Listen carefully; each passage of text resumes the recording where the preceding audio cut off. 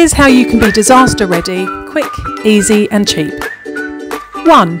Water. It is recommended to store 3 litres of water per person per day for 3 days. In the event of an emergency or a civil defence warning, fill the bath with water as a way to store as much as possible for the coming days. 2. Food. Think about storing things like ready-to-eat tins of meat, fruit and veg, powdered milk and soup, jars of high-energy food such as peanut butter, crackers and energy bars.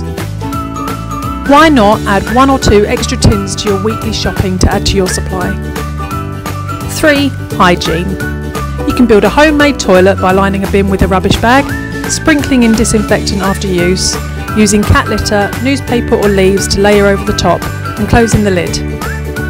For more information, visit www.civildefence.org.nz.